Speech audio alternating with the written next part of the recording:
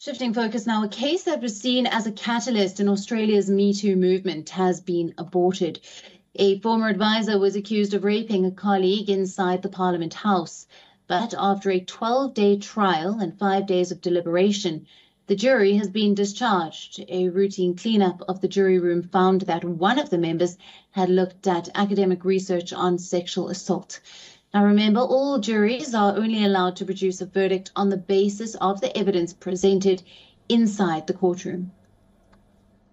I chose to speak up and share my experiences with others. I told the truth, no matter how uncomfortable or unflattering, to the court.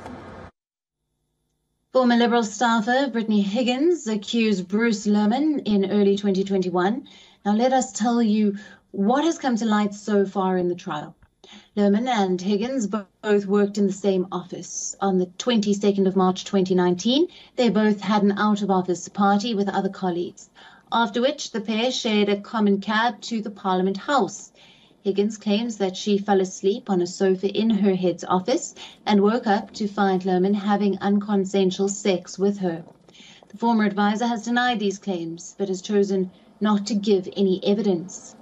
Interestingly, the abort comes 2 days after jurors told the court that they had been unable to reach a unanimous decision, but were asked by the judge to try again. It is not yet clear if there will be a retrial, but the justice has set aside a date in February in case that this happens. Now, if a retrial takes place next year, it will mark 2 years since Higgins first went public with her allegations. Her interviews last year reignited criticisms of Australian politics as a hostile workplace.